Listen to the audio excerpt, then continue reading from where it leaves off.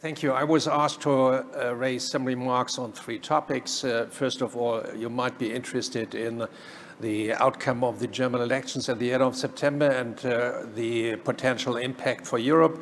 The second point is, well, my viewpoint on the current situation in Europe. And the last point is, with all necessary restraint for a foreigner, what are my views on Greece, and are there any hints for Greece to climb further up the ladder? To start with the first point, I think it is very likely that the Christian Democratic Party in Germany will enter the Chancellery Federal Chancellery again in September. Namely Mr. Laschet. He's running as the candidate for the Christian Democrats and his sister party in Bavaria. As far as I see it, I think a broad segment of the voters is very much in favor of continuance and reliability. Perhaps they know that Germany has to undertake stronger achievements to reform and to undertake reform steps, but nevertheless they don't want to be disturbed. And this continuance and this reliability is mostly associated with the Christian Democrats.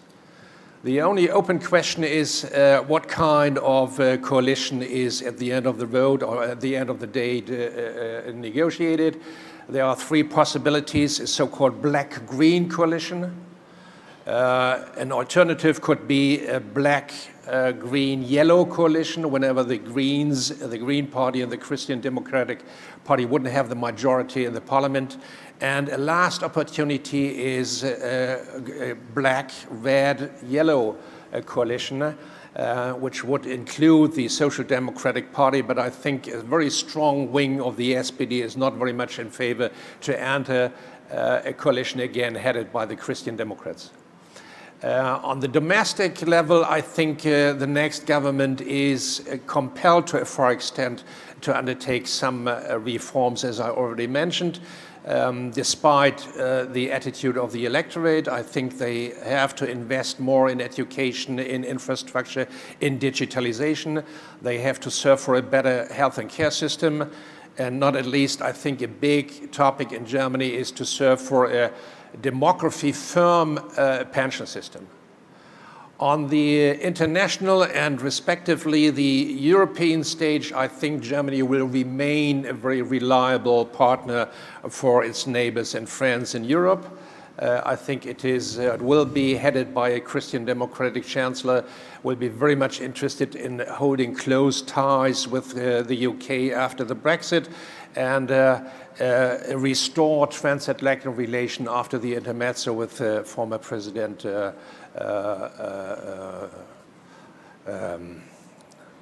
I have forgotten the name of this president. Are you joking with us? Yeah. Okay, but having said that, more precise, I think Germany will still be helpful in maintaining the cohesion of Europe, to be supportive in terms of a fair compensation and financial adjustment between those member states who are still facing structural problems and some other member states who are in a better home position. But having said that, I think there should be no doubt. I expect that a new German government is definitely not in favor of a so-called transition union, of joint liabilities, of a weakening of the criteria of the Stability and Growth Pact. Perhaps they might be supportive in a sort of a reform of the Stability Growth Pact in terms of efficiency, transparency, and simplification.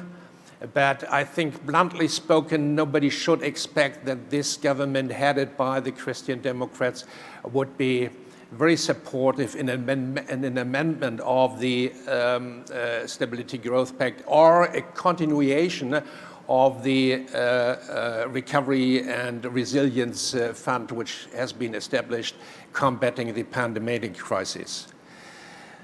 Having said that, I referred in many views already on Europe. I think the good news are, in my eyes, that Europe has been willing and capable to combat the pandemic aftermath by implementing this Recovery and Resilience Fund. That is good news. But whenever you ask me, I think there are more bad news. In my eyes, Europe is definitely not in a very good shape. Some keywords have been already mentioned by Monsieur de Villepin and Martin Schulz.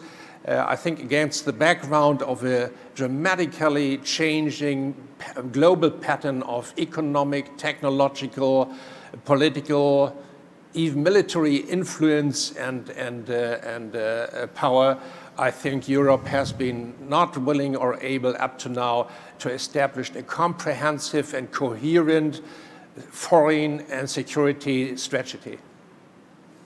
The second point is I'm definitely worried about the renaissance of autocratic and nationalistic tendencies in Europe.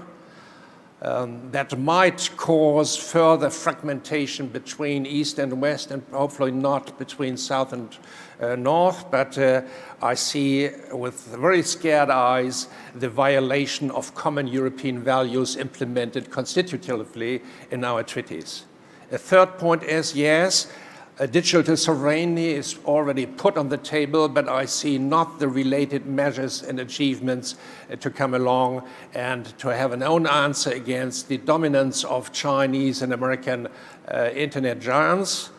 And last point under this topic, I see an ultra-expansionary monetary policy of the ECB. This policy, monetary policy contributed undoubtedly to combat the euro crisis and the pandemic crisis, but whenever you ask me, it is causing midterm risks of in a severe amount looking in the future.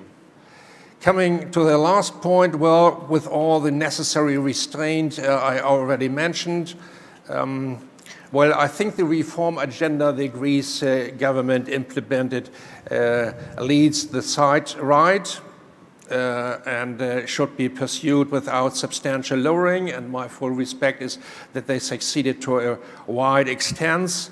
And whenever I should sum up 6 points, I have some perhaps hints or recommendations which are not only true and important specifically for Greece, but perhaps especially for Greece.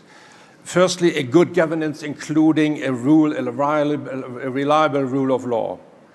Secondly, an effective service, efficient service-minded administration, including an efficient tax administration. Third, the elimination of non-productive tax grants and subsidies.